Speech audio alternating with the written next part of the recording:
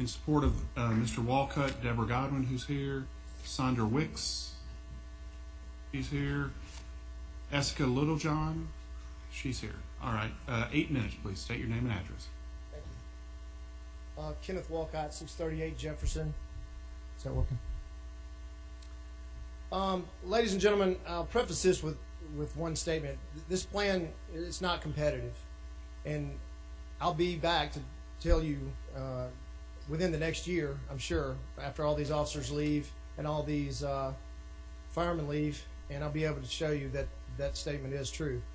I come to you today as a police officer and as one who wants to see this city succeed. We're in a crisis mode right now at this very moment, and I understand that you'd have to be an emergency responder to truly understand the gravity of it, but I'll lay it out for you the best I can. An overwhelming distrust has developed between the ranks of emergency services and the city government.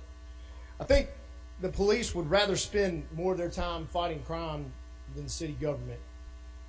One can hardly blame the emergency responders for that, because everyone in the city saw how the people who gave 25, 30, and even 35 years of their lives to these dangerous and just as important physically and mentally stressful jobs had the proverbial carpet jerked out from under them at the complete overhaul of the health insurance plans recently.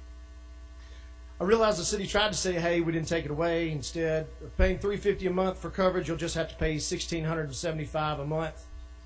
I think any simpleton can see that this is taking the plan when a person gets no Social Security and is expected to benefit for 30 years and only may make slightly more than that with their pension payment. Then we set the stage for the pension debacle.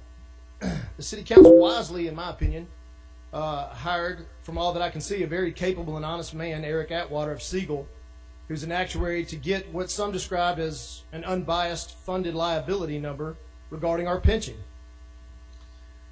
I know the mayor's group, Pricewaterhouse, had come up with a figure, I think, if I recall correctly, it was around $789 million at one point.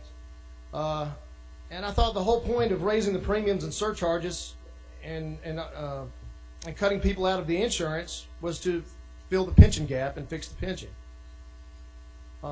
Enter Siegel, the city council hired for guidance. Siegel, in committee, when asked, he was asked if in public safety most places were shifting away from pensions, and one of the council members asked that, and he advised, no, not really. Actually, 8 out of 10 of his clients were actually keeping the pensions, and they were tweaking it, and that surprised me as well.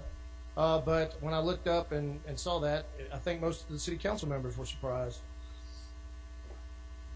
Pensions work. It's just they work when the math is done correctly. In 2008, the pension had surplus money in it. We've seen a Dow of 6,000, and we've seen a Dow of 17,000, over 17.2 here recently. That's a great control group. I wish we had done the numbers based on such a low market and such a high market to get a more accurate number. I think that would be an excellent control group, which is one reason I think we should hold off on doing this and let Siegel do it that way. I was surprised at that committee meeting that nobody actually asked Eric Atwater what the funding percentage was at the numbers they came up with. Now, there were several numbers. Of course, the mayor had his numbers, and then Eric Atwater had his numbers, which he stated, I believe, was $480 million. He said he would live and die by, and that in 10 years everybody would see his numbers were correct. But in the interest of reaching an accord, he came up with $551 million to meet Pricewaterhouse in the middle. I'm not sure that math is good at meeting in the middle if it should be what it is. As time transpired, obviously the numbers were revised downward. And Siegel advised to me after the meeting, I asked him specifically, how healthy is this pension right now using those numbers? He said 83% funded. I said 83% and 80% considered the national line for being healthy. He said, I think it is healthy. I mean, I'd rather see it at 85%, but he said, yeah, I think it's the healthiest, or one of the healthiest pension plans that he said he had dealt with. And that's despite deficient payments by the city. Even despite that, he said it's one of the healthiest pension plans he's seen. I asked Mr. Atwater if he was a council member, would he vote to take out the under 10 employees out of the pension? He said no, he would not, because On a 40-year model, there was no significant financial impact for doing so, and therefore there was really no reason to do it at all. Why are we hiring an expert that we're not listening to? I don't understand that.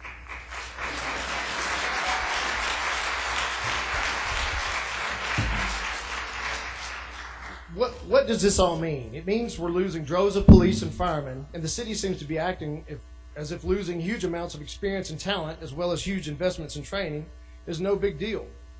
And by the way, if city public safety was truly a city priority, maybe more of the city employees would live in the city. It is a big deal. Taxpayers are leaving in droves, not because of high taxes, but because they don't feel safe.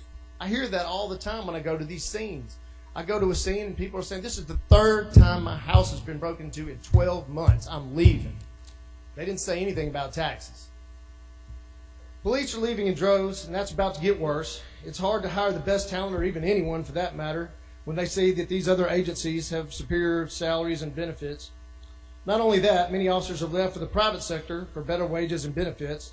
I never thought I would see a day when private jobs that have far more salary and advancement potential, have normal hours, and allow you to actually spend time with your family on holidays, subject one to far less risk of being spit on, sued constantly, or having absurd amounts of stress from criminals and, unfortunately, City Hall. Fights and, of course, being killed.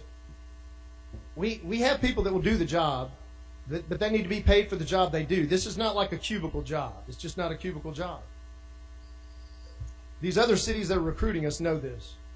After these huge waves of officers leaving, we will have the youngest, most inexperienced police force we have had since I've been on in 12 years.